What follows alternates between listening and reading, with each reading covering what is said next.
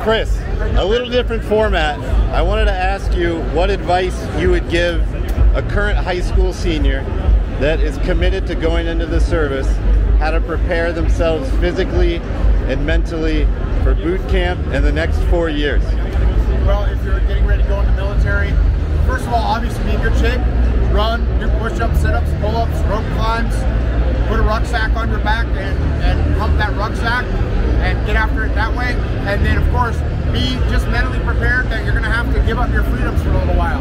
You're going to give up your freedoms in boot camp so you can protect the freedoms of all of us. That's what you got to do. Go get some. Jocko Willink. Thank you, sir. Appreciate it.